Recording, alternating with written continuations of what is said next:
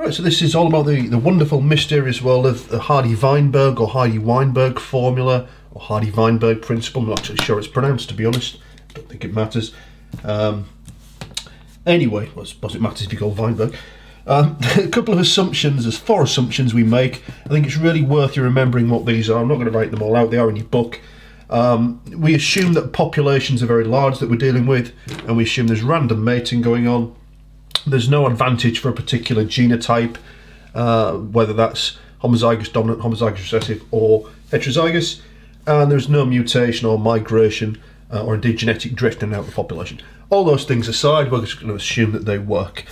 So Hardy Weinberg is all about excuse me, genetic conditions, really, and what they're trying to do with it is, it's a bit of a mathematical trick, really, to work out probabilities of allele combinations being present, and more importantly, it's useful for working out heterozygotes in a population.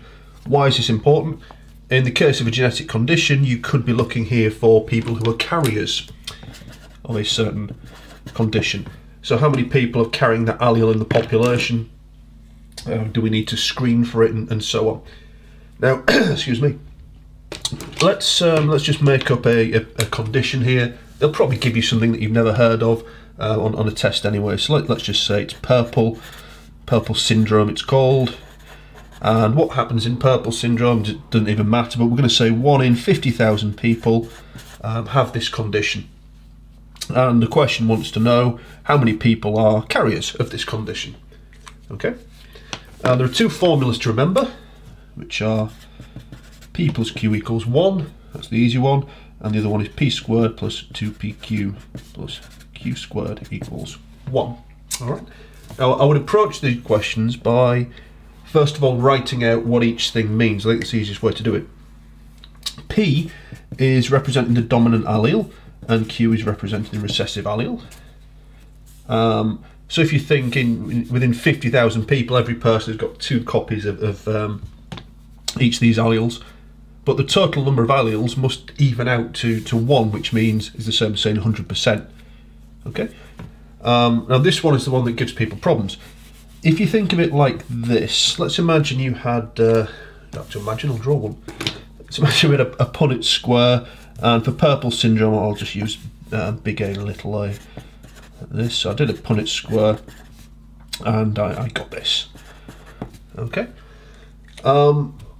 Now, it's all about probability. If you remember when you did in maths, where you did things like flipping a coin to say what the probabilities was, and you'd say, well, what's the probability of it coming up heads? It's 50-50 or half.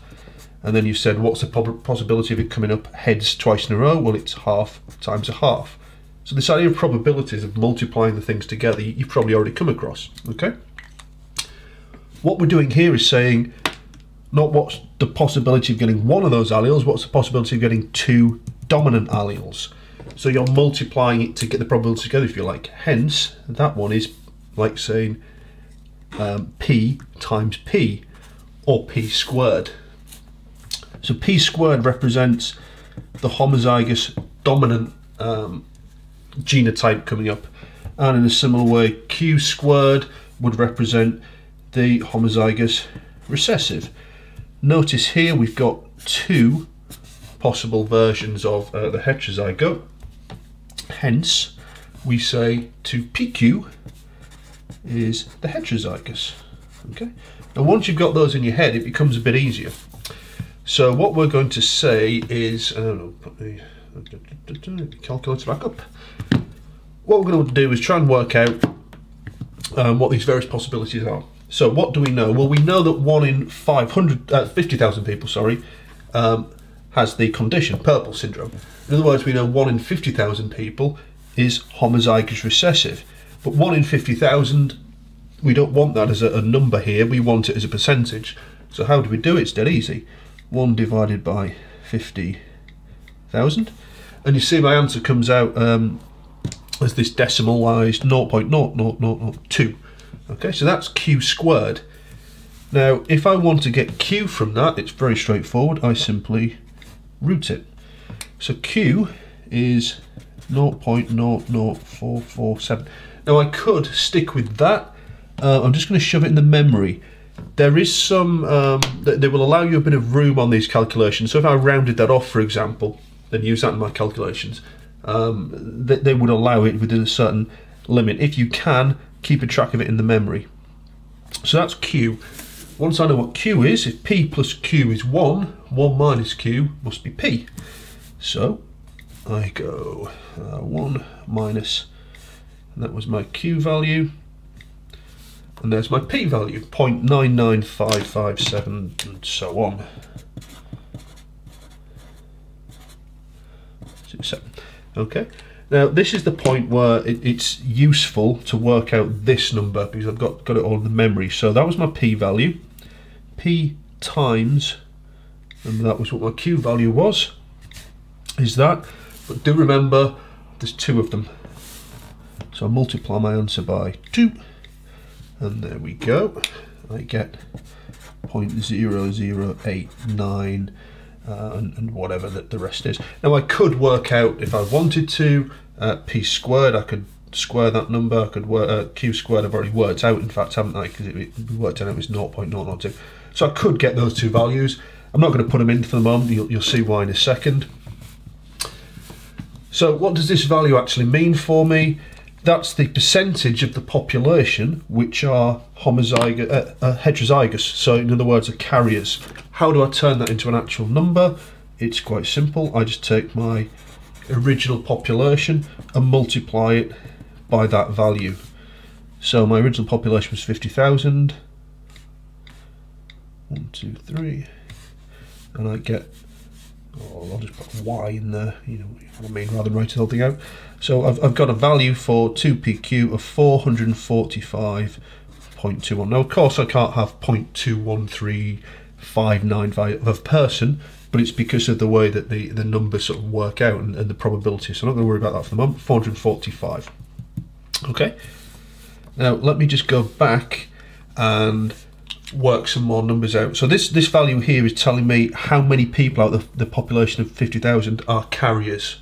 Now can I sort of backtrack a little bit and work out and see if all this works? Let's just take this number again. So 0.995527. If I square that, I get 0.99107.